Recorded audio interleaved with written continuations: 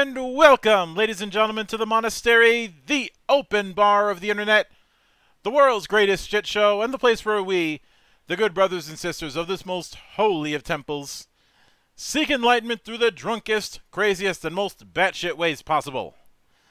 I am your one and only gaming monk, better known as Mildra, and this is a triumphant return once again to amazing Artifice. And the first time I've done this in months.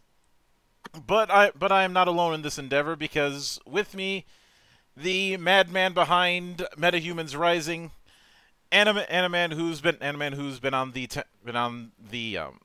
hot seat in the temple at least twice by this now. May as well make it a hat trick. The one and only T. Dave Silva. How you doing today, man? Oh, I'm all right. How are you? I'm doing good.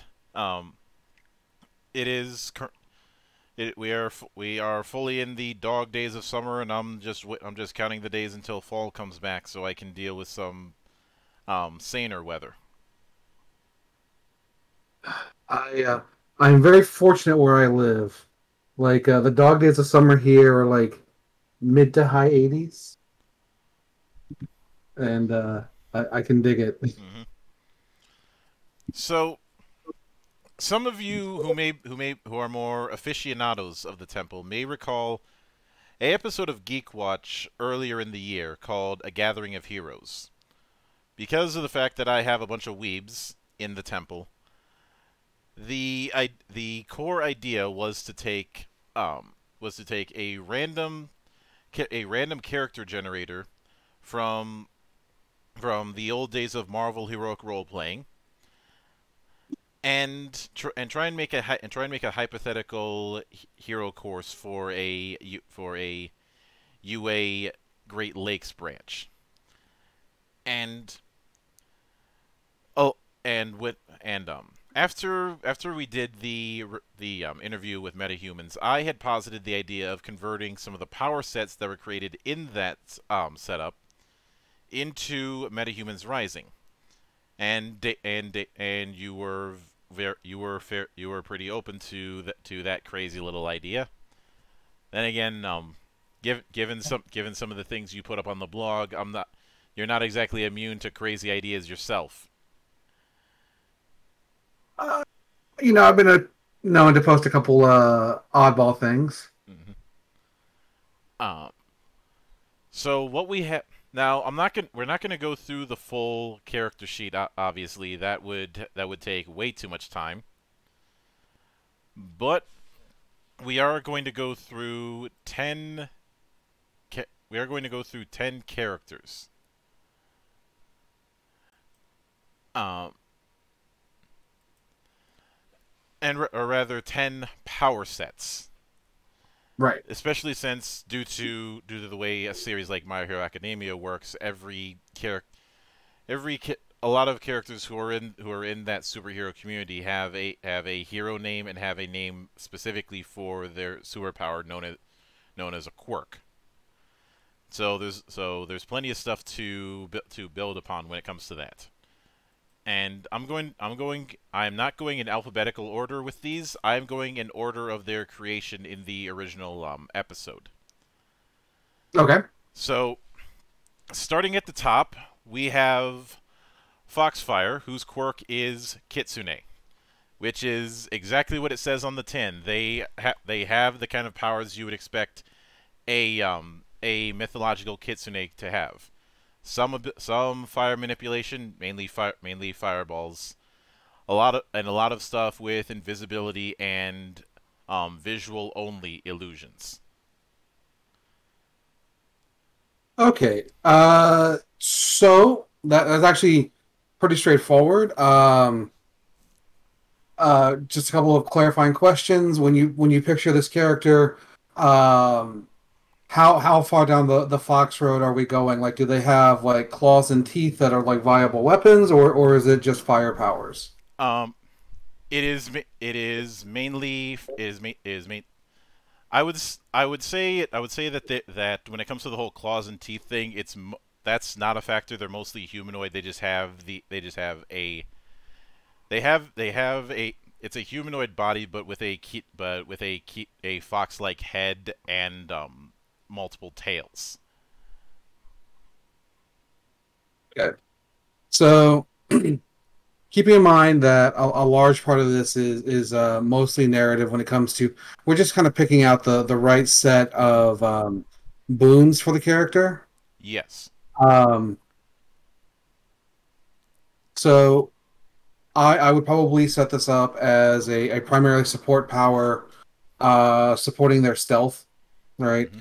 Just because as I understand that they're very hard to spot naturally, right? Yeah. Um, Very hard to spot, and Kitsune love playing trickster. then I would also take the hidden or reduced detection boon Hmm. um, to make sure that even when they use their powers, you don't necessarily pick up on what they're doing. Yeah. I give them some range because they're throwing fire at people's. Hmm. For that, I'm going to add devastating, right? Just which is just like a little damage boost because well, fire. Um, and then I'm going to add illusions, and when we go with illusions, there's a number of choices that we can make at that point, just depending on how good they are at um, this type of magic. Hmm. So we can do things like illusions that look so real you can't tell that they aren't. They can interact with people, even go so far as to like pick up physical objects or harm someone if they needed to. We can also create it so that they're distracting and they cause people to get confused by looking at them, or give them the ability to say make 9 copies of themselves, Hmm. right? When And it that would be what's that? when it comes to this particular setup, the illusion is a kitsune's illusions are not too far removed from, say, seeing a mirage. It's a very visual only kind of thing, and when you try and touch the thing, Illusions.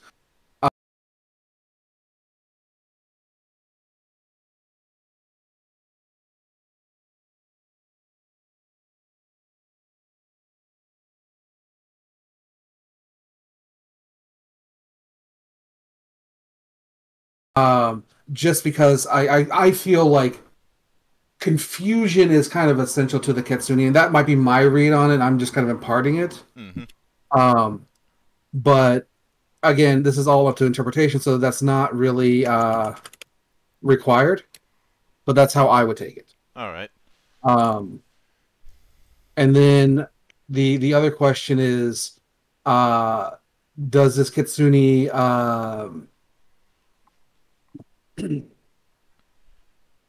how do you describe it? It's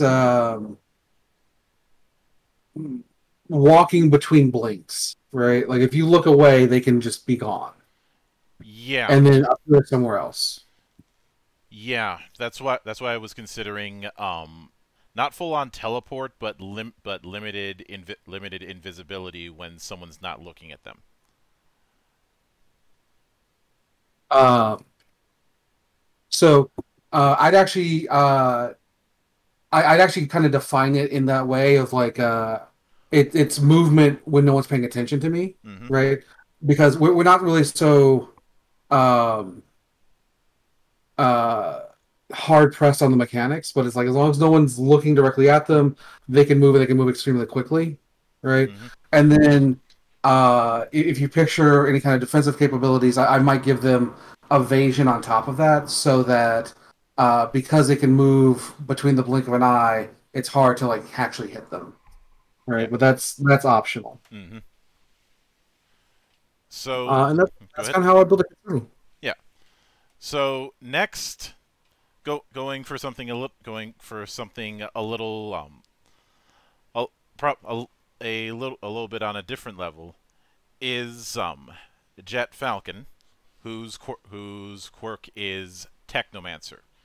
they have a degree of technology of short range technology control that they primarily use for a set for essentially a modular power armor that they have set up.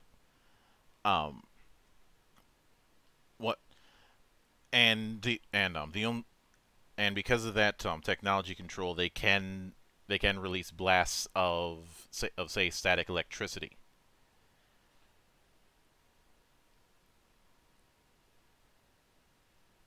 Okay, so they have they're a technopath with power armor, and they can create electrical blasts outside of the power armor. Is that right? Yeah.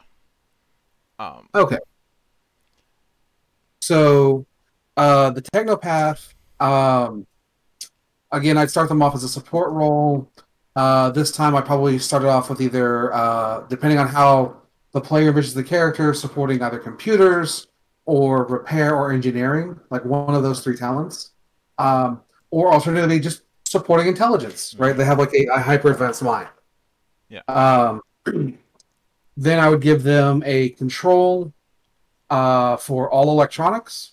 I give them, I call that a broad control, so they have to take like an extra boon for that. Um, and then you just take your range boon to choice, um, whatever degree that you want there. Um, and the as far as electricity, again, we just add a secondary role for offense. We'd add in a devastating component for a little extra damage. Um, and then we get into the power armor, which is kind of an interesting concept, right? Mhm.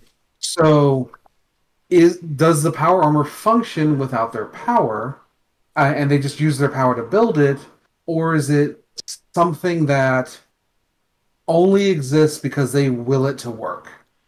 It's the latter case. If somebody tried to utilize this particular the only reason this kind of power armor even works is because they're manipulating it. Um, I it's if you don't mind me making a 40K reference, it's kind of like how orc technology only works because they believe it'll work. Whereas if anybody else tries to use orc technology, it's just a mess of jumbled parts that shouldn't even function. Okay, so clearly we're going to paint this suit of armor red, right? Uh, Yeah, it's because because red work go. logic, we're going to make sure they're very quick. Hmm. Um, but what I would do is I would add in a secondary role for defense. I'd probably go full roll for this one, just because it's like full on armor. Hmm. Um, but I'd also take passive defense, which means that even if I'm surprised, it applies, with the caveat that it requires some form of activation, right? Hmm. And this is, I think about it, and then the armor snaps onto my body. And then from there, I can tack on any kind of other like power armor specialties that are now linked to activating the armor, right? Hmm. So, like, let's say I have like radio communication or some type of like infrared vision. All these things are I take all those other things within this power set, but that part I would link to activating the armor, right? So I have a set of abilities, which is my technopathy and electrical blast, that I can use at any time, and then I have this other set of abilities that I can add on once I take the time to activate my armor, Hmm. right? And yeah, I think that covers everything there, Yeah. because I wasn't hearing anything too crazy in that, Hmm. and you can really just kind of go wild at that point as far as like what does the armor do? Yeah. The whole point with um when I'd actually argue that this particular setup leans more towards engineering. The Hmm. the big approach is that this is somebody who is the living embodiment of if it exists, I can build it, take it apart, mod it, and build it again.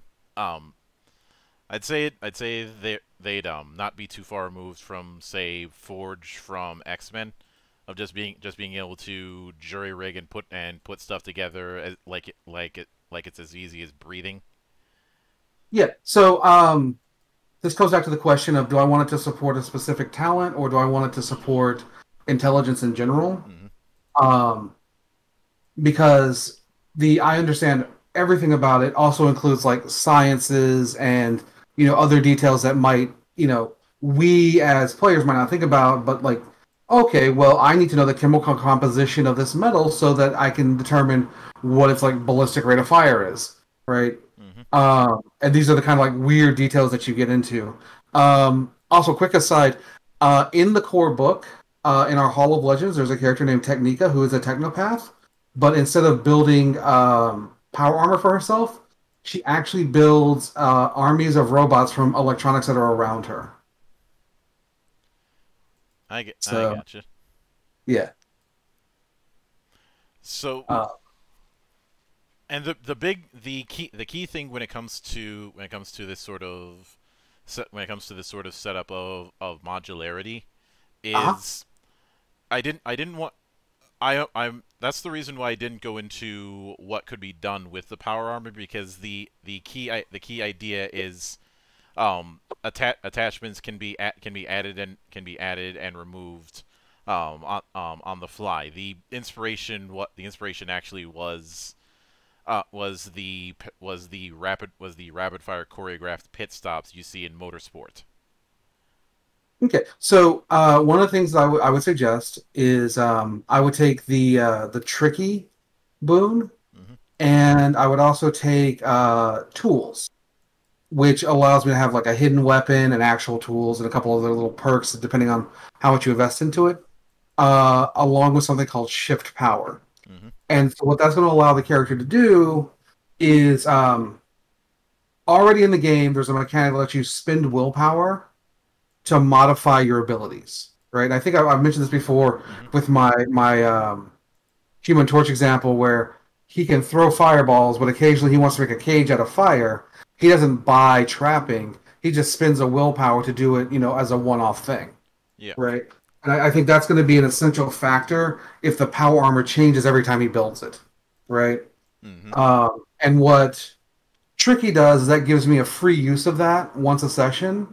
Um, Tools gives me another use of that once per session, and then Shift Power lets me say, well, it's not just a one-off thing. It's going to last this entire scene. My armor is going to be different, Yeah.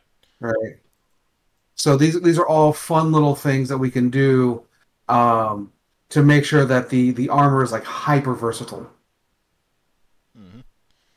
And I will admit, I'm not sure how familiar you are with BattleTech, but one other point of reference that could be used is the hot swapping abilities of Omnimex. Okay, so that has to happen in a mech bay. And what I was envisioning is doing it on the fly.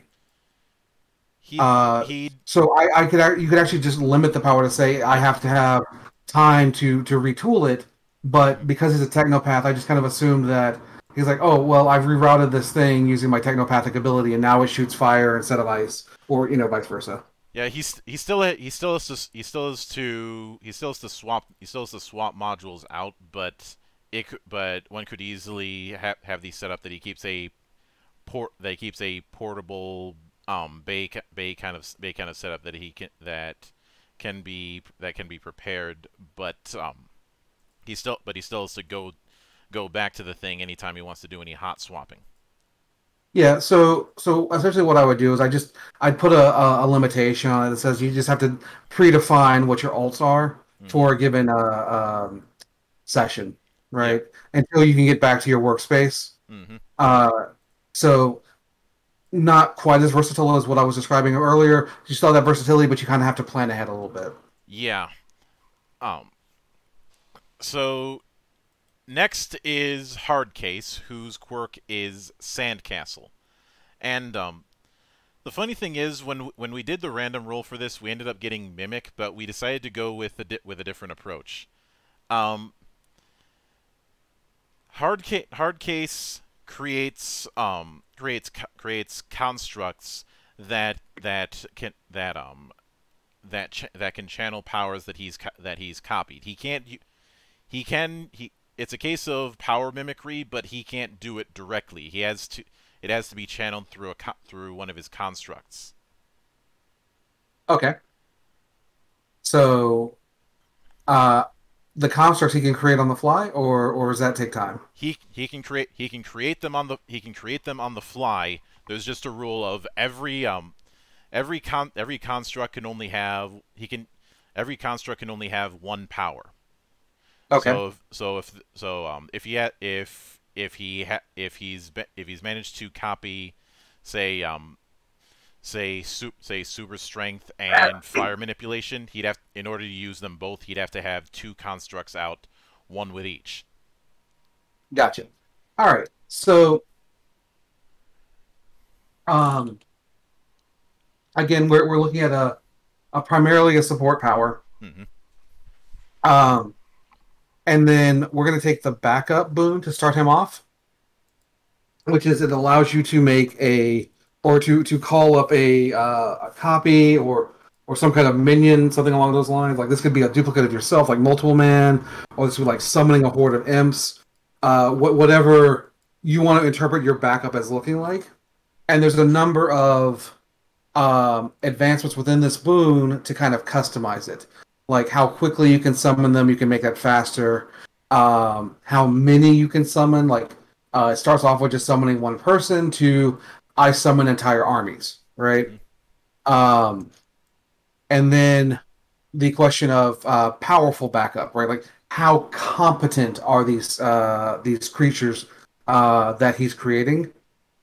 And so that's really the question here, or the crux of the question is like how much do you want to invest there, just to set like a baseline competency, and then I would take something called alternate source, so that when I create a backup, I can just dictate like this guy is fire, this guy is ice, this guy is lightning, and now I've covered Final Fantasy for some odd reason, but the that's the core concept of what I'm seeing, right? You can also take fun things like within backup, there's like a coordinated bonus that you can have, so that you guys are really good at working together. But yeah, that's really the heart of where this character's at is backup and this alternate source. Mm-hmm. Right? Would you is that feel right to you? Yeah, I'd say so. So the next one is Pachacamac, whose quirk is Huaca, and I will admit that I went full Aztec with this kind of thing, as the name suggests. They are able to control earth, rock, mud, stone, dirt, all that kind of stuff. The signature is earth armaments, basically creating a weapon and some very light armor around them, or using surrounding material. Very much reminds me of did you ever play City of Heroes? Yeah, and I haven't touched it in a while, but I do have access to some of to a private server when it comes to that. Yeah, great game. Mm-hmm. I enjoyed it very much, but I remember the stone tanks, and that's exactly what came to mind. But okay, so the core book has a example power called Stone Defense, which allows you to wrap your body in stone and rock. Like you basically just like the ground comes up and covers you up. Mm-hmm. It's primarily defensive in nature. It gives you armor, and it clicks the armor advancements of boost armor. So already you can pretty much ignore most small arms fire. And then it takes impervious, which is if you have impervious, you just ignore damage for the rest of until your next turn. Mm-hmm. Okay, but you only get to use it once per session or with willpower. Yeah. I don't know if I used this analogy before, but some of the top tier abilities in Metahumans Rising say once per session, Mm-hmm. but then willpower says if you spend a willpower, you get to do it again. So it's kind of like um, the boon is a drug, and then how much do you want to pay to keep using that, right? Mm-hmm. The game is its own dealer.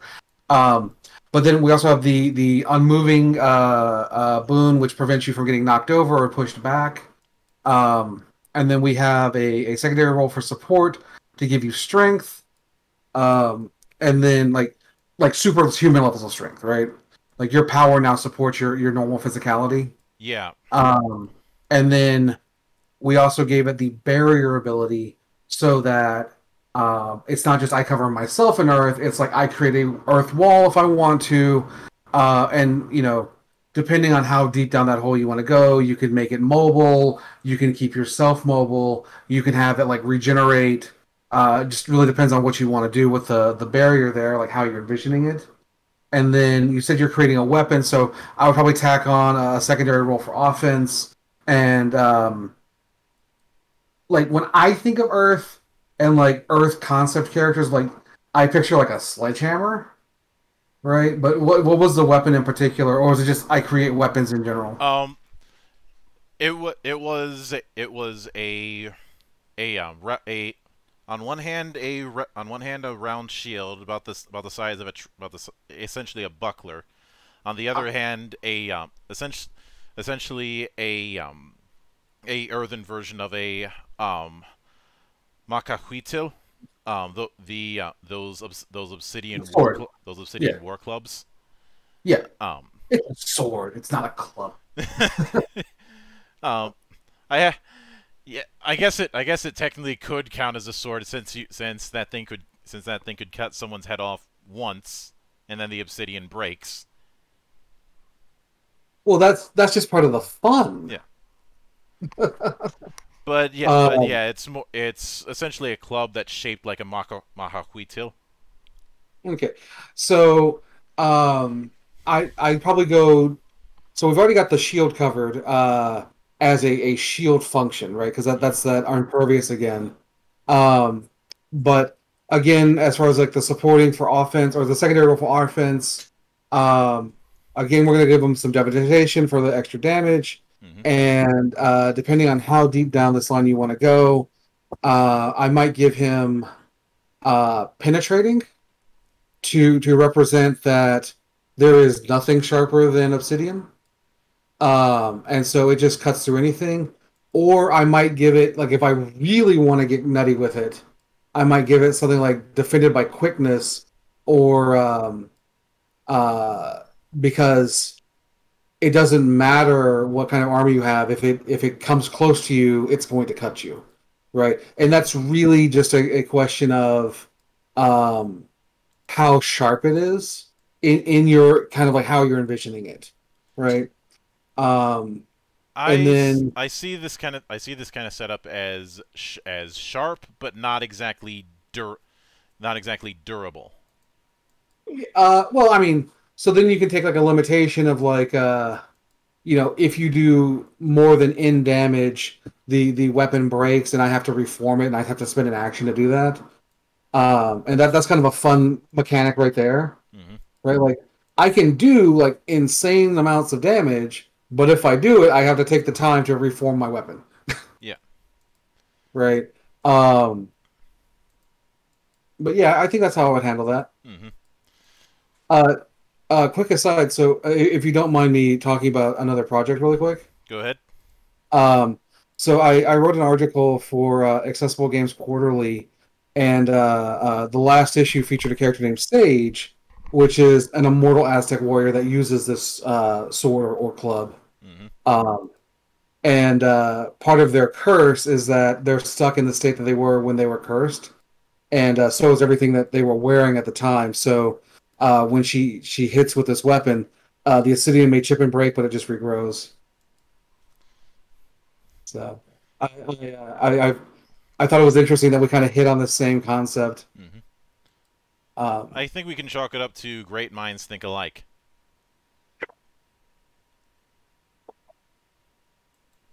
um, Thank you. Was there anything else we want to cover with this character's concept, or I think, right? yeah, I think that covers. I think that covers everything. Okay. Um, next is Vibrato, whose quirk is diaphragm. Um, they have they have their there's two main things that they have. One of the first one is sound control, and the second is shape shifting. Though their shape shifting is limited just to humanoid forms. And when we put this together, we had made the joke about it's impossible to assume Vibrato's gender because even Vibrato doesn't know what Vibrato's gender is. Well, all right. Um, Uh, and as far as the sound controls, it's mainly it's localized, so they can't they can only mess with the way human sounds work in let's say 15 feet around them. so it's not like to talk vampire for a second. It's not like a what is it, an Asimite who can just like shut down all noise in like an entire building or something crazy like that, right? No, it's the main use that there's certainly some degree of volume control, but vibrato the way we had set it up doesn't do volume control per se, but might mess with say pitch or mess with accent or give a masculine looking character a feminine sounding voice when they're around them, stuff like that. Okay. So for this character, we're going to start off with a support power. I probably give them just a base bonus to their expression. Mm-hmm. But then I'm also going to take control, and we're going to define that as human sounds. We'll probably take a selective radius for my range component. Mm-hmm. You said about 15 feet, so that's actually going to be like like the bottom end of radius. Mm-hmm. So it's not a huge distance. It's just what's in their immediate area. And then because this is where my mind goes, I'm going to take meddling and disorienting. Because if I can play with sound, I can start messing with one's inner ear and really cause them to lose their balance, not be able to focus, put them into a different mental state through that. And I don't know if this character you originally envisioned that level of control, but that's kind of where my head goes with it, right? So correct me if that is or is not accurate. That is fairly accurate. Okay. So the other aspect of that, let's talk about the shape shifting now. So here, I'm going to pick up Alter Self, which is another one of the support boons. And we're going to have multiple forms. And this is just allowing them to shift to whatever or flexible Alter Self. This is going to allow them to take other humanoid shapes, which I think was the implication there. It's not like Plastic Man here. They're more just like, I touched this person, now I turn and look like them, right? So they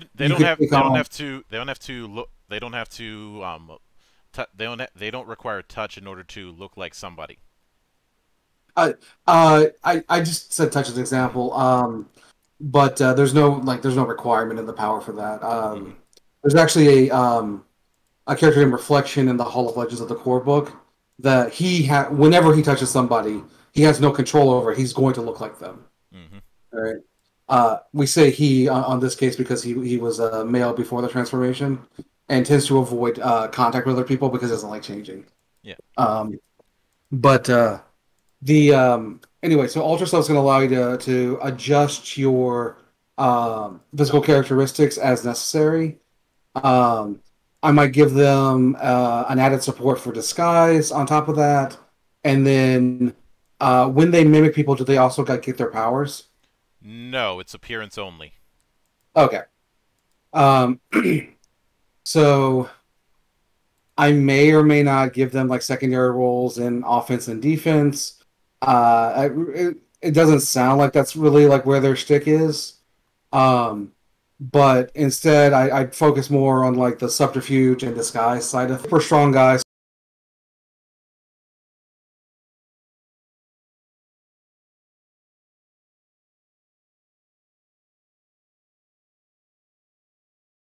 So now I'm super strong and I can punch you, right? And if at some point you really want to do that, you can just drop some willpower and pick that up for like a one-off kind of situation. The only the only way for them to shapeshift into soup, the closest thing that they could do is just shapeshift into somebody who is more of a physical athlete. So, Yeah. but it but if the, but in terms of super strong as a power, they wouldn't be able to replicate that. Yeah. So, like I said, I probably leave off like those other like other roles for offense and defense Mm-hmm. because we can kind of live in this space for mimicry and looking like other people. Mm-hmm. And like I said, I'd focus in on disguise. I'd focus in on subterfuge, um, just so that when they look like other people, they're really good at making other people think that's who they are. Mm-hmm. Um, So not necessarily the physicality of Mystique, but certainly the deceptiveness. Yeah. Um. Now next is Backdraft, whose quirk is Dead Zone. Um. The appro this takes one of two forms. One is the fact that they're able to generate a very thin field around them, and this effect is purely personal, but can be extended to anything that they're holding onto. That negates excess energy. Um, so because of this kind of setup, when this field is active, they if they walk through a raging inferno, they would effectively be fireproof because that still is that amount of heat is still in excess, so it would be nullified. Um, the other aspect of this is being able to nullify psychic effects. If somebody tried to mind read or mind control or the like, it would get canceled out, and he would know that somebody tried to do some kind of psychic fuckery, but wouldn't know where it came from. And can he impart this on? You said they have to touch the person, right? Um, when it comes to the energy nullification, the only way it is personal, except it is himself and whatever he's holding onto. Right. Okay. So so yeah, potentially like two other people. Mm-hmm. Okay. I just want to make sure I have the scope of the power before I start suggesting stuff. So I take care of my base first. I'd start off with a defensive power. I would take those armor. Now it's complete immunity. Yes. Okay. So yeah, I might go armor and impervious. But another way I might take this is I might go like intangible and phased, which is just uh, but with like the limitation of I can't pass through physical barriers, right? So phased works kind of like impervious, but it's a different effect. Mm-hmm. Where you're defining like, well, there's one thing that will always penetrate my phased.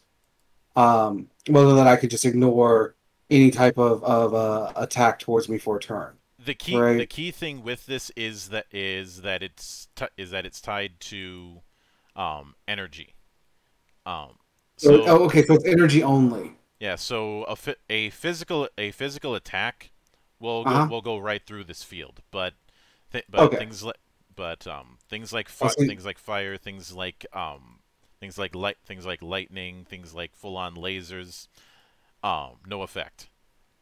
okay, so in my mind, like for whatever reason, I was like, well, a punch is kinetic energy, Hmm. right? And that's why I went down that armor. All right, so scrap the armor. We don't need that actually. What we're gonna do is we're gonna take this thing called resist, and then we're gonna just define a couple of things. Um, so resist lets you pick certain types of damage, right? And if you take it twice, it gives you immunity to that type of damage. Okay, so I would take it for, let's say, quote, undefined energy.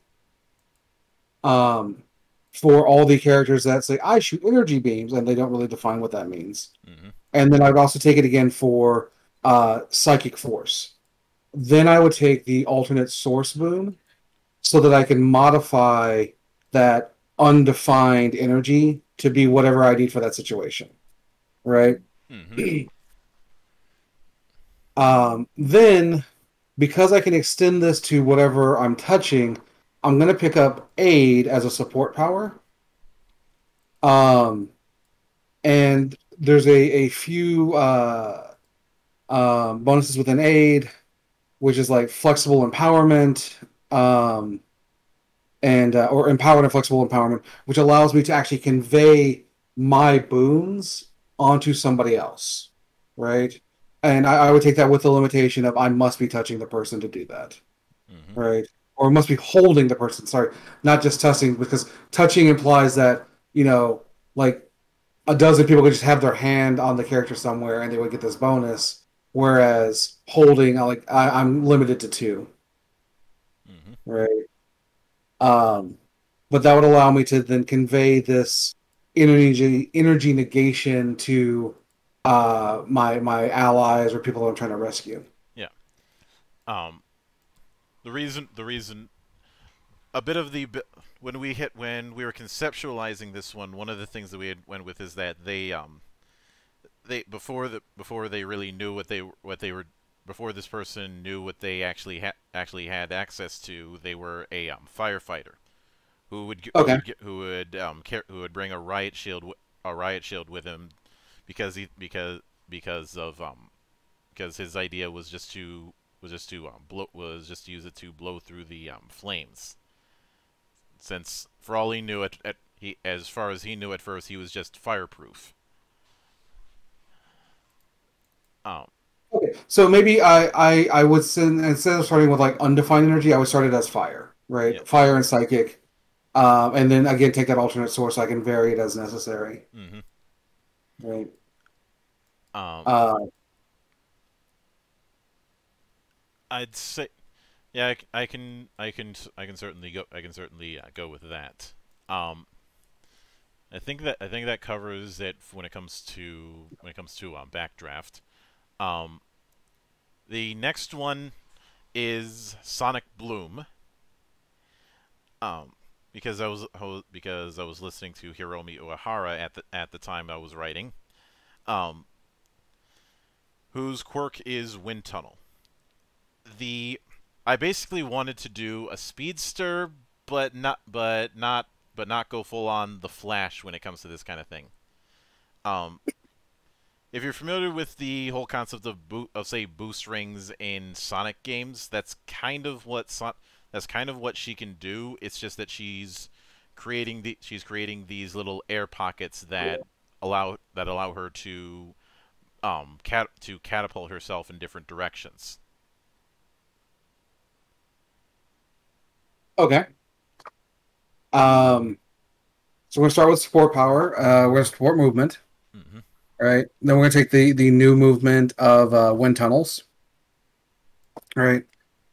Within this, we're gonna take some advancements, which are boost speed, and rapid acceleration. Which, so just to get into the mechanics for a second, normally if you want to move a range increment, because we don't in Metahumans Arts we don't measure things out like you move 10 feet, you move 15 feet.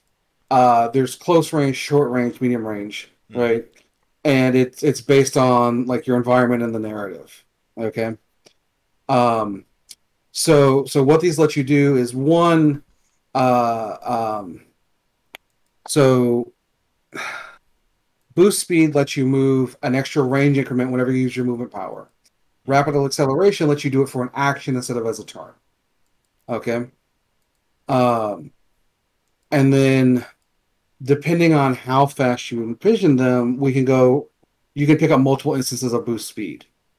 Um, and then on top of that, we have other advancements like out of the blue, which is if they hit somebody after making a movement action, it hurts more. Mm-hmm. um, and like if you remember, there was a episode of the Justice League Unlimited where the Flash is like literally circumnavigating the Earth just to punch Lex Luthor and Brainiac hybrid. Mm-hmm. Um, but it doesn't have to be quite so exaggerated. Again, we're not talking about Flash levels, but we are talking about like you build up momentum and then you hit somebody, right? Yeah. Um, or I'm sorry, out of the blue means you catch them by surprise when you hit them. Mm-hmm. Momentum is where you get extra damage for taking that movement action before hitting somebody, right? And I would probably pick up both of those just because, if we're talking about Sonic the Hedgehog, Sonic is like already exceptionally fast, and so this just seems like something that would apply. Yeah. Um, and then I would probably add in just a basic um, secondary role for offense, just because you're moving quickly and it's 1/2 mv squared equals d, and that v is velocity. Mm-hmm. So you punch fast, it hurts more. Um, and then there is a question of do they go down like the self healing and regeneration route because their metabolism is so fast, and then you tack on limitations about you got to eat all the food, Um, right? that I wasn't going with it. I wasn't going with that approach. They have the kind of build that you'd see somebody who does a whole lot of track have, Uh huh. it's not. But they're not burning through they're not burning through their metabolism because the speed is mainly coming from the catapults that they make. So Right. there's a it's less of that and more of them being a human pinball, which is why their actual costume is fairly armored, especially since we had envisioned a bit of a running gag where where she tends to crash a lot. Well, that's fun because since they're using this external force to propel them, they don't necessarily think at super speed and therefore run into things a lot. Yeah, the big problem that Sonic Bloom has is she's not very good at the whole brakes part.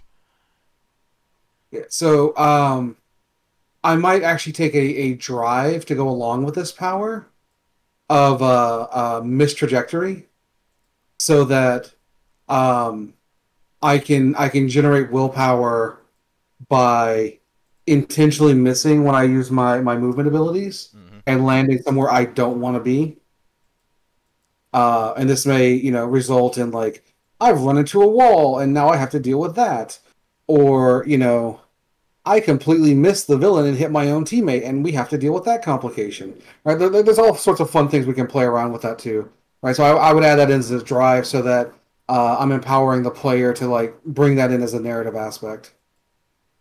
Hmm. And when it comes and I will I if I ever commission art of her, I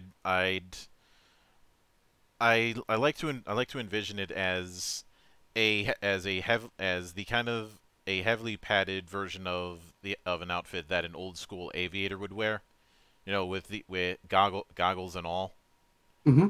Um, and because of the fact that I like to go with exaggerations when it comes to running gags, if it's a case of crashing, it's not a case of say lightly getting thrown into a wall. It's more of a case of she goes through a wall and the wall's not there anymore. Yeah, so I with that as perspective, I probably go deep on that momentum, Hmm. right? So I probably add some extra boost speeds in there just so that we know that when they impact, it's gonna hurt. Yeah. Um, and then when I activate that drive because I missed my trajectory, I'd probably be looking at like environmental effects to really like set up the stage for fun set pieces. Hmm. So the next one that I have is Hadron, whose quirk is Event Horizon. Um, the a lot of what they're able to do is the manipulation of the like of gravity and gravity wells, and also reversing said gravity wells to essentially use them to repel instead of attract, and messing with what is the downforce for somebody. Um, if you're familiar with Stormlight Archive, it's not too far removed from lashings. I am not. Um,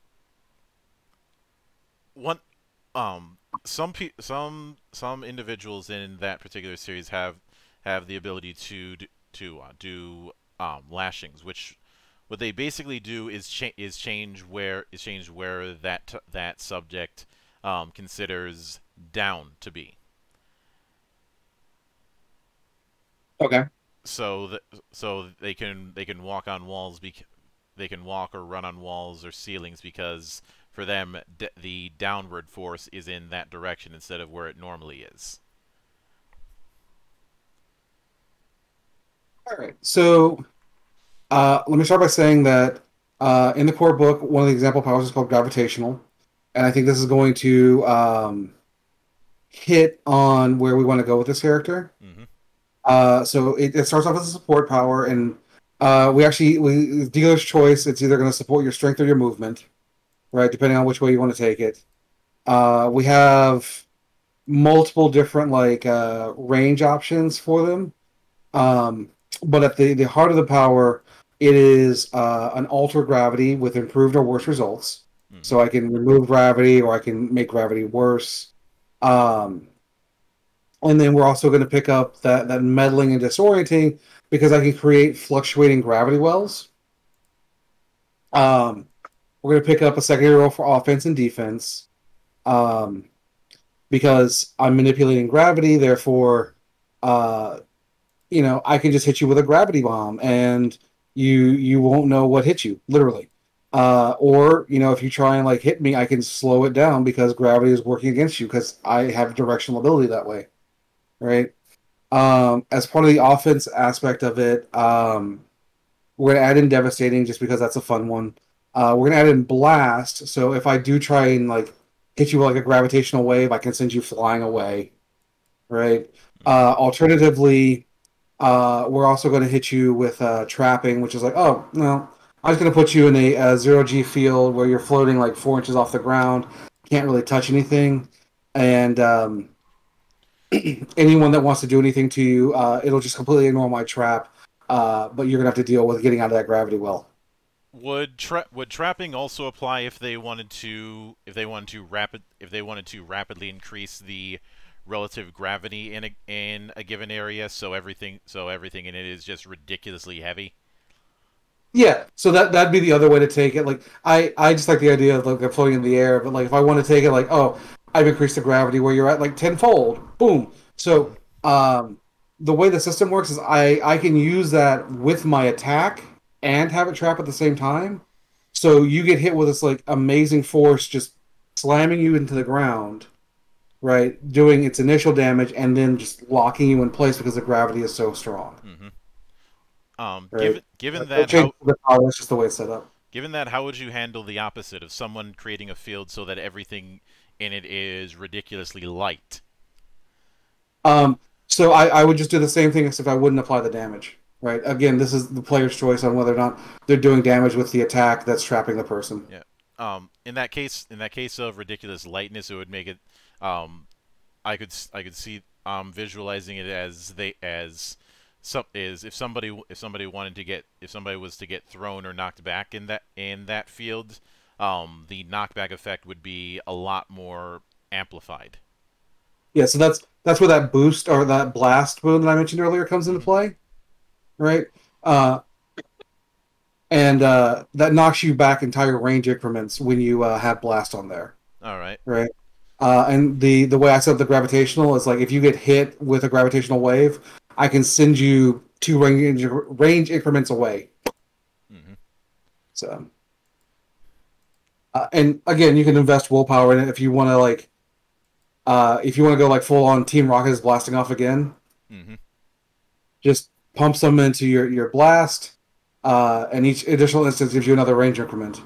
So you can really just like knock them out of the combat because you've thrown them so far with your gravitational wave.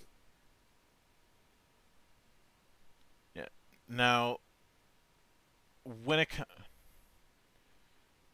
when it comes now with the next one, it is cordyceps, who now their quirk Hey, is no, sorry, huh? go on. Their quirk is seedbed, and this it's technically plant control, but the thing is, this isn't say poison ivy who can just make plants around willy nilly. They have to they it's more that they have to plant various seeds and essentially use their body as well a seed bed to create that rapid growth or change of what's gonna grow out of them. And how long does this take to go into effect? Seconds. Okay, so it is like I throw seeds on the ground and then things kind of come out. It's just not in the ground. It's implanting the seeds within her body. Oh, I see. Okay, so no zombie ants. No. Okay, just checking. Um, all right, so I'm going to start with again, we have an example power called plant control. Hmm. Let me start here and see how close this is going to get us. Um, and then we can modify that power accordingly. Okay. Hmm. Um, so we have alter plant growth with a good improve worst results and flexible alter, so we can make it whatever shape we want, and it lasts for a long time.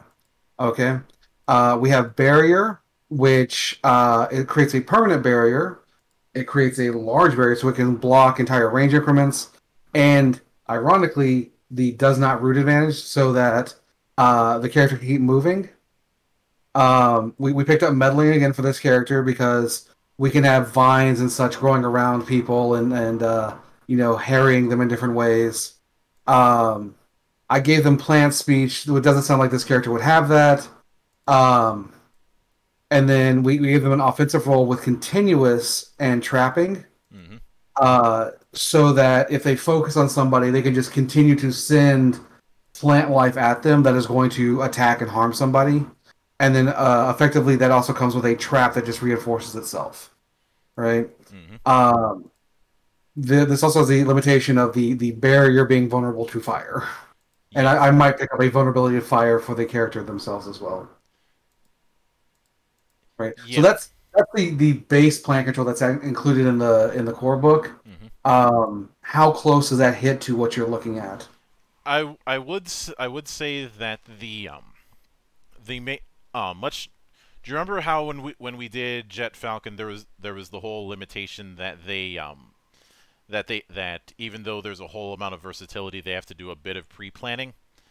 I'm thinking something like this because um despite that level of despite a wide level of variety, in order to actually use this, they still need seeds, and Oh, those seeds burn out quick. So what I would do is I would take limited uses as a drawback, um, so that eventually they're just going to run out. Yeah. And they can when you run out, you can either take time to find more or spend willpower to kind of edit the scene and have more. Mm-hmm. Um, but that would be how I represent that. Yeah. And now the penultimate one that I have on the list is Thrudgelmir, whose quirk is Jotun. Um, when I visualized Thrudgelmir, I will admit, when I was thinking of characterization, I kept thinking of a Norse version of Colossus, because despite how strong he is, Colossus is everybody's bro. Um, and the Or the surrogate dad figure. huh But go on. I said the or surrogate father figure. yeah, fair point. But the his main his main effect is obviously being able to grow giant sized. I'd say about 25 feet tall, and it and is able to take on some degree of fire or ice manipulation, depending on whether it's closer to the summer or winter in the year, because fire giant, ice giant. So in summer it's ice giant because you want to stay cool, and then in winter it's fire giant because you want to be warm. Yeah. Okay, excuse me. I'm sorry about the cough. Hmm. Um, so for this character, in their base form before they grow, do they have any special powers, or it's like it's all key to their growth? Um, the on, the only thing of note is them just being built like a truck, like they're not gonna be walking around with six packs, but they would be somebody who would be right at home regularly competing in Iron Man competitions. Um, Okay, if so you've it's not superhuman levels of strength, but it is still strong. Yeah, if you've Okay. seen Game of Thrones, think the Mountain. Uh, I have a vague understanding of that character. All right, so for this one, we're going to start with a support power. I'm going to start with Alter Self Hmm. because Alter Self is going to be the key for everything, right? And we're going to find that as they grow in size. Hmm. Okay. Um, then we're going to pick up a secondary role for defense, a secondary role for offense. Um, we're going to add in armor, and we can scale that however high you want, which is like base armor is basically like, well, um, punches, kicks, like baseball bats. I can ignore that. Hmm. Uh, Boost armor, I can shrug off. Firearms, and then impervious is like, well, they threw a tank at me and I threw it back. Hmm. Um, so whatever fits for the what you're visualizing is where I would go with that. Um, and I'd then say I'd say I'd say the first tier of that, like they're not going to be able they're not going to be stopping they're not going to be stopping. Actually, I'd say when it comes to the whole getting shot at, it's more of they're just he's just ridiculously tough. So small arms fire is certainly going to hurt, but it's not going to stop him. yeah, so um, one thing to keep in mind is armor doesn't necessarily mean like it plinks off, right? It could be that just they're so tough, like it hurts, it like penetrates the skin, but there's just so much of his bulk that he can keep going. Hmm. right? And so that's a visualization thing that you want to really define with the character, so that we understand where they're coming from.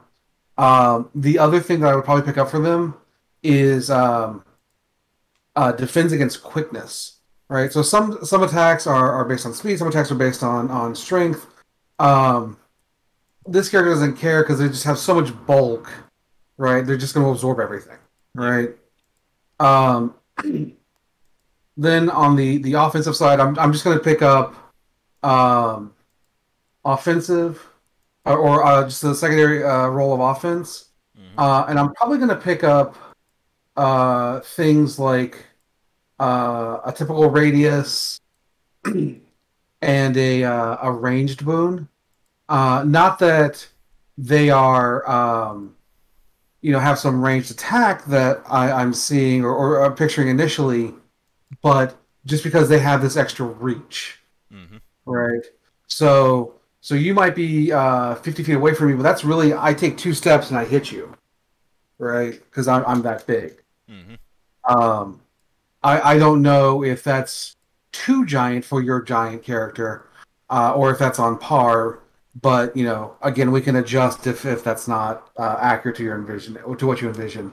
Uh, I'd say that would certainly be the case because the reason I bring up 25 feet tall because I see him when he goes full size to be this to be the size of a mecha.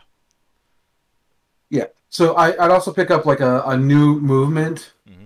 Um, Not that he's super fast. It's just that again, just taking a step is like a range increment for him, right? So we'll represent that as well. Hmm. All right.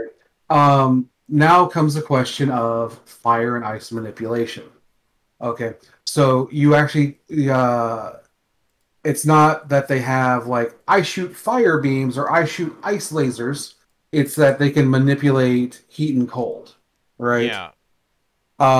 So I would again pick up an altar with improved worst results. I pick one or the other, right? Fire or ice, Hmm. and then I'd also take the alternate source, so I can just have it flip between fire and ice.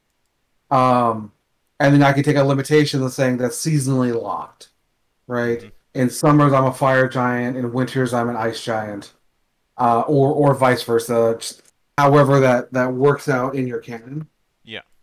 Um, Whatever the season is, he would be the opposite. Is how we're going with it. oh hey, I was joking earlier, but it looks like I got it right. So awesome. um, and then I don't think necessarily I would give him like devastation or devastating, Hmm. but I might use willpower to pick that up for if there's a fire around and I want to punch somebody and make the fire like join in on the attack, right?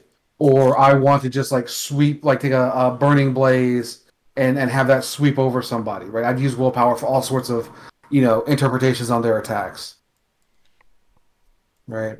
All right. Um, and I'd say when it comes to now, what would change if we wanted to put the limitation that say he can only go full sized for let's pull an Ultraman and say 3 minutes. So um, I would write it just like that as a limitation. Hmm. And now that's a thing, right? So there's not a lot of additional rules. It's just after 3 minutes you have to turn your power off, Hmm. right? Um, Now I will say this because we have um, flexible time increments when it comes to combat, and it's based on what makes narrative sense. Okay, so that's not going to be a huge limitation in say a traditional like we're fighting the Legion of Evilness, Hmm. right?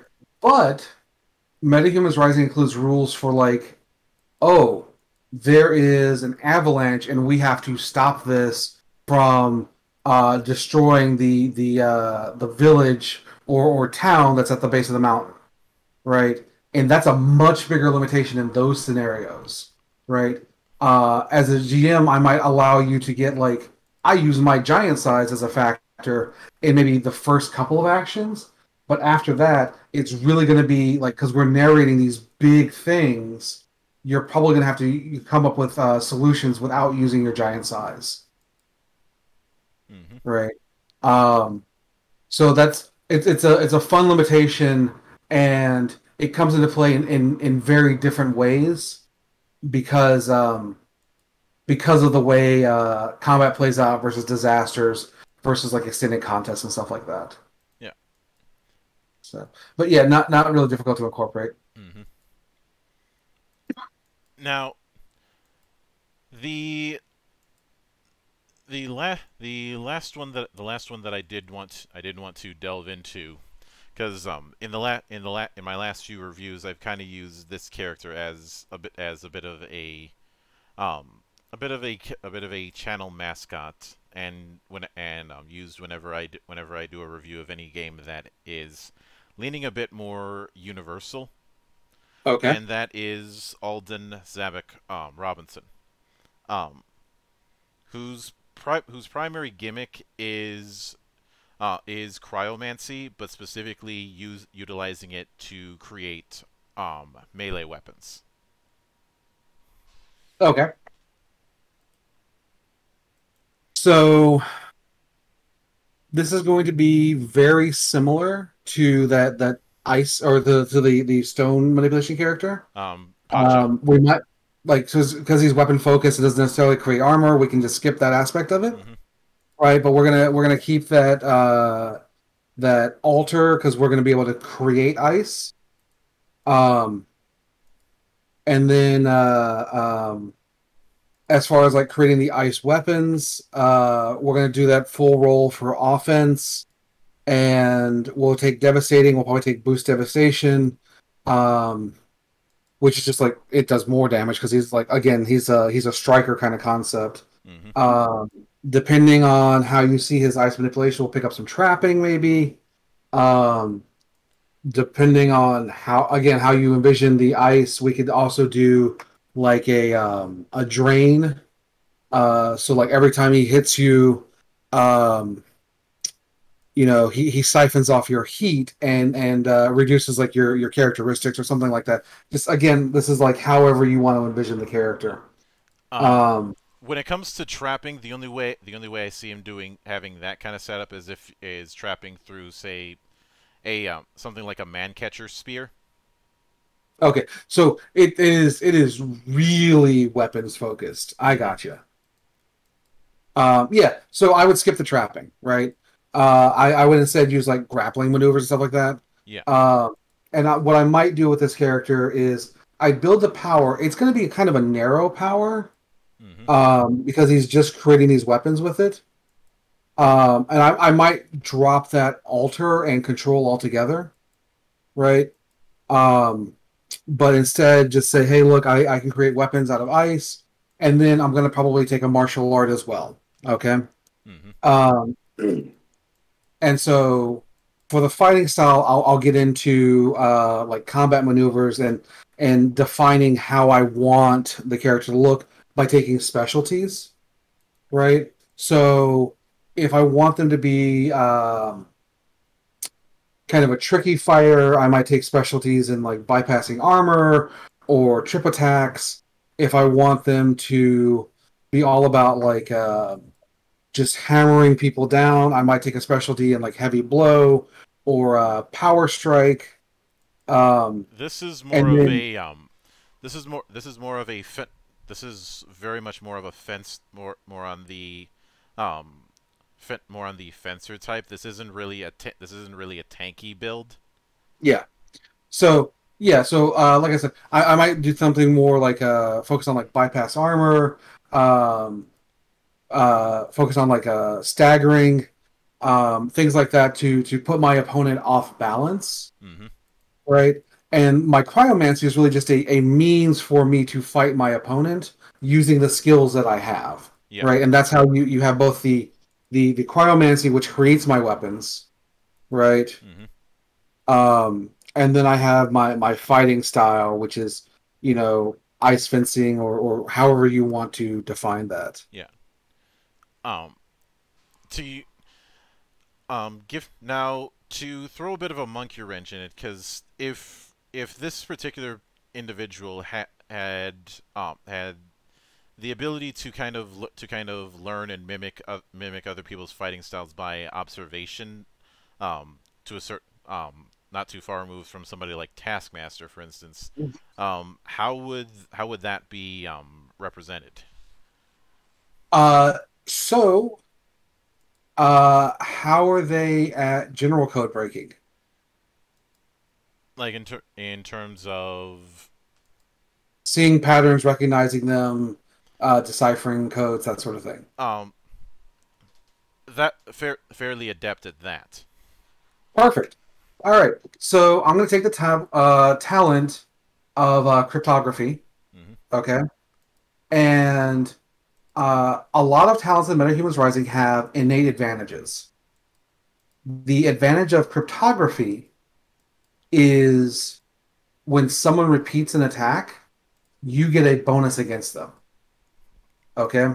And then I would also take a specialty that says once I've triggered my cryptography advantage, I get an advantage on offense as well. Right. Hmm. Uh, or I might just have my cryptography support offense once I've activated the defense bonus from it. Right. So that's actually kind of already baked in there. Hmm. Um, and we're just going to use that talent to give him that ability. All right, that certainly makes sense. Um, and of course, the main re, the main re, the main reasoning for that sort of setup is simply so um this particular character, if you can when I visualize them fighting, it's not the case of them manifesting one type of weapon, say a longsword, and that's all they're using for that encounter. Mhm. They're constantly shifting between types of melee weapons. They might use a sword one moment, then a spear next, then an axe another moment, then a great sword another, and just constantly shifting. Yeah. So I think we don't have to change anything that we've said already. Hmm. I think all of that fits with how we're defining the character. Yeah. One of the other things, like another talent I might pick up for the character would be tactics. Um, I probably pick up like perception and intuition as well. Um, and then whatever other interests they might have. But this will make them a strong, not just um, give them advantages for identifying what's happening in a fight, Hmm. but also give them the ability to assist others in a skirmish due to having good tactics. Yeah. I will admit that whenever I've brought up this character for commissions, two visualization examples I give when it comes to this style of combat are Firion, who in Dissidia Final Fantasy, and Noctis from Final Fantasy 15. I don't have either of those references. The last Final Fantasy game I played was Final Fantasy X. Uh, um, the whole thing with Firion was originally in two, but Okay. Dissidia was this cross game fighter that got two games on the PSP, and then one on the PS4 and PC.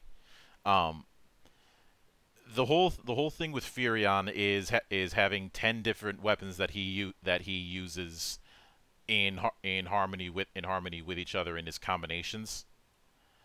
Like say throwing an axe, then using the sword, then using the spear. It's a case of treating individual weapons as just parts of combos.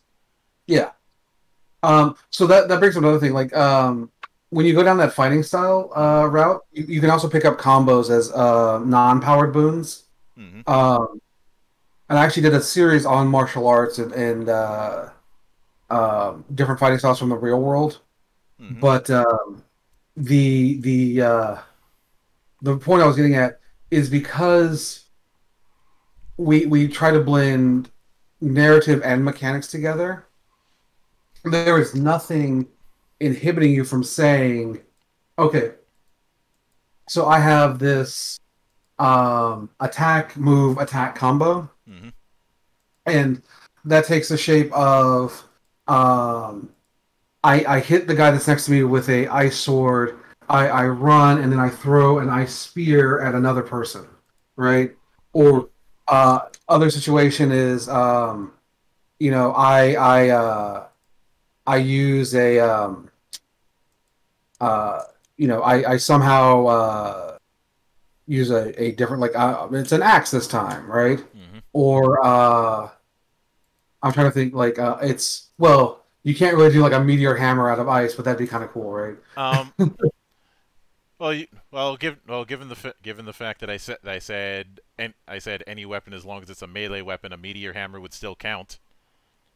Yeah. Well, I was just picturing the ice as rigid, and that's it's a flexible weapon. But Mm-hmm. yeah, like if you could do that out of ice, all for it, right? And just just vary up. You like it's incumbent on the player to vary their descriptions in the narrative so that Mm-hmm. we can visualize that, right? But there's nothing mechanically preventing you from it's the right weapon for the right job, Yeah.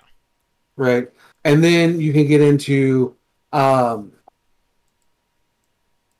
get into I'm applying willpower for additional power boons or other different tricks that I want to do to support switching weapons or whatever that might be. Mm-hmm. So like if I use a great sword and attack, my base power might have devastating, but then I add on boost devastation, right? Yeah. Or I might take total devastation and that's a once per session thing, but I use it again because I'm using a great sword, Mm-hmm. right? It really depends on how into the weeds we want to get with that build, but it's totally doable.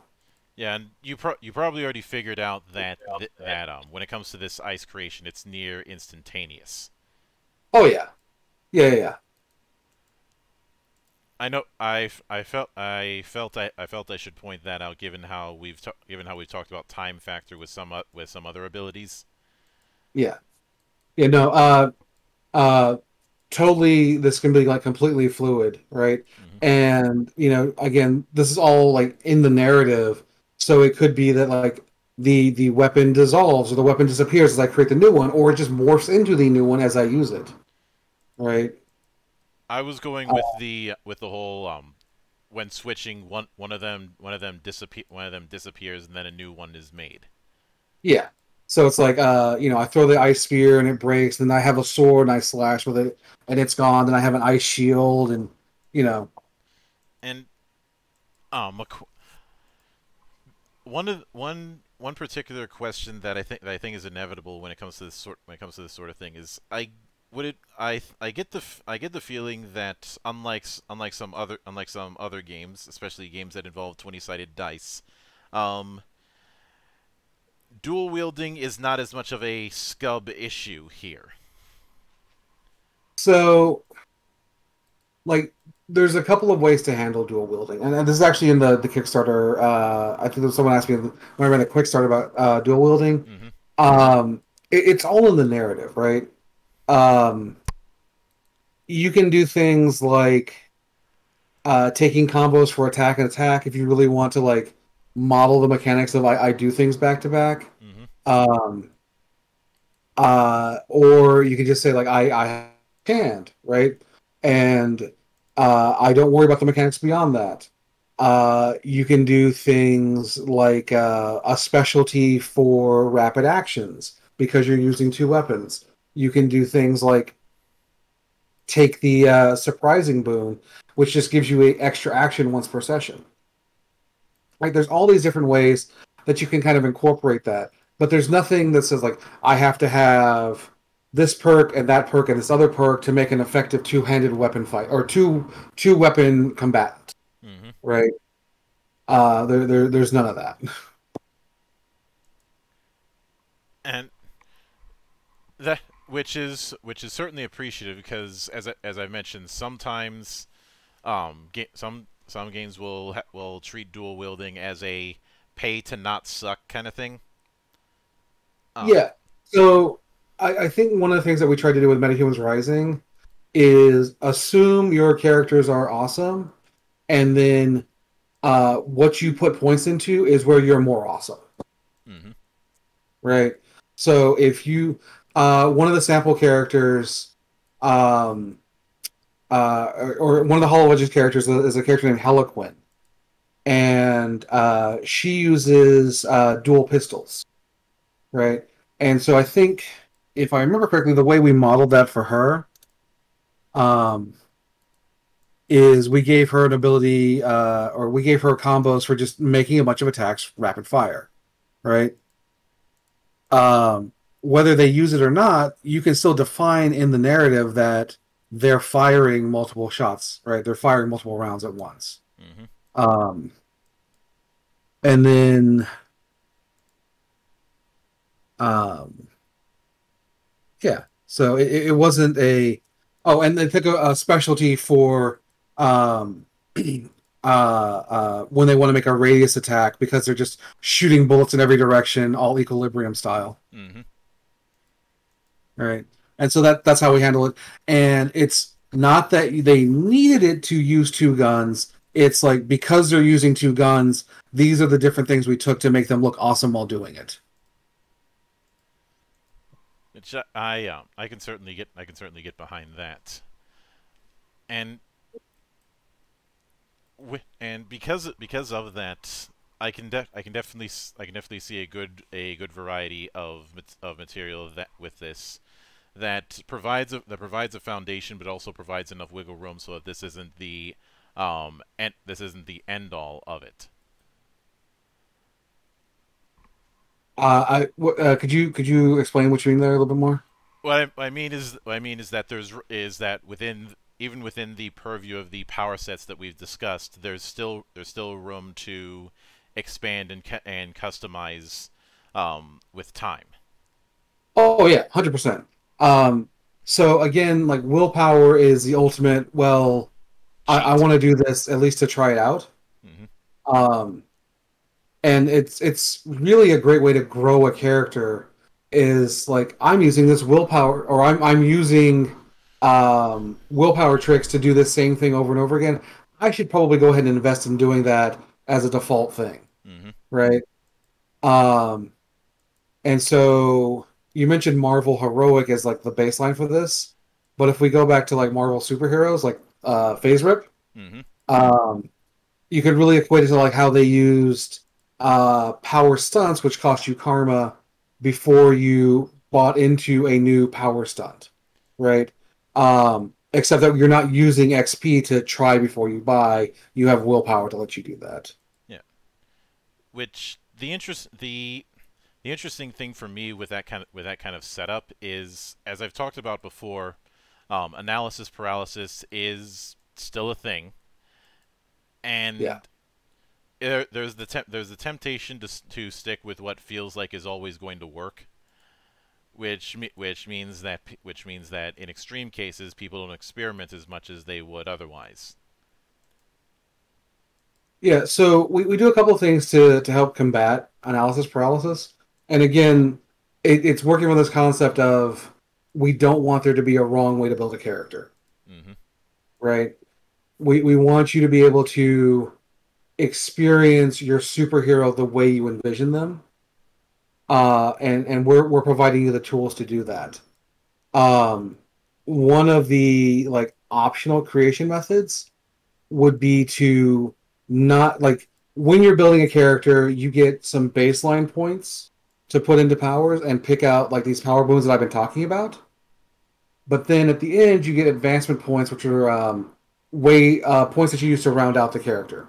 Okay, Hmm. so uh, taking a page from uh,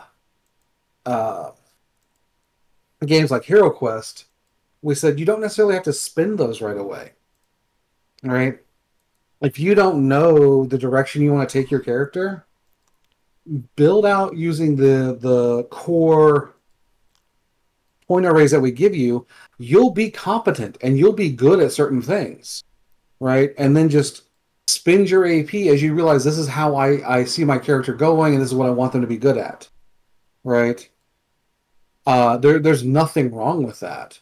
Um, so, like right from the beginning, if you're unsure, that's okay.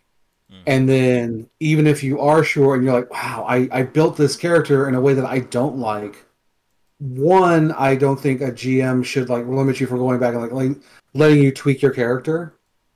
Um, but two, you're like, oh, I wish I had picked this other thing up. That's where willpower comes in. Like, okay, well, I'm just going to use willpower to supplement it until I can buy it, right? Mm-hmm. So we really want to make sure that when you're playing as a superhero, you're playing the superhero that you have pictured. I can certainly get that, since that's something that a lot of superhero games have kind of struggled with. I'd say a lot of, and some of I've seen some people argue that the solution to fixing that problem is to go narrative centric and basically lean more in the direction of, say, Fate. But I've always been of the mindset that you can certainly do that, but I wouldn't call it a solution, more of a sidestep. So I feel like the open action, so that's the rules engine beneath Metahumans Rising, Mm-hmm.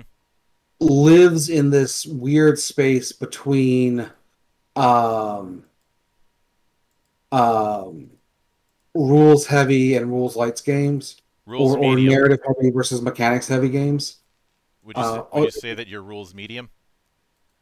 uh, I would like to think so because we have like an over like there's a core mechanic on how to determine resolution Mm-hmm. and that applies to everything and it's just in different interpretations of how you apply that rule. Um, but the more what I was getting at is like um, we are a narrative forward game Mm-hmm. and narrative impacts the mechanics, right? So you define your character's personality through drives; those get values assigned to them, and when they come up in play, you get those values as bonuses, and you get willpower, and willpower lets you push your character, right? We so the narrative, like you play to your character, you generate willpower, you create drama, you create story, right? And that facilitates you going beyond what's on the character sheet, right? And allowing you to really push your hero to these levels that you want to see them. Right. Does that That's make sense? Yeah. Um, but with all that said, I do want to thank you for going through this interesting little thought experiment. I know that this was kind of a left field bit of idea crafting. Well, certainly fun. Mm-hmm. I think that this would be a very interesting super team. Mm-hmm. Um, well, it certainly would, and there's plenty of room for dysfunction. If there's any takeaway I have, it's how the dice laid on so many support archetypes. So here's the funny thing, like when I say we're gonna start as a support power, Mm-hmm. right? That doesn't mean that's all there is to it. So um, the it's just where we're starting. What is the base function of it, and then we build off of that, right? Um, and you can take a secondary role, and that gives you like your doorway into offense or defense if you're a support power. Mm-hmm. Um, but you can take an extra advancement called full role, which means it's just as effective as its primary function, right? So again, it's just a way of where do we start with the character as opposed to where do they end up, right? And If that. Yeah, I can certainly get that. But anytime you'd see fit to return to the temple, as you know, the door is always open, and as is often said here, drinking is not mandatory, but it is encouraged.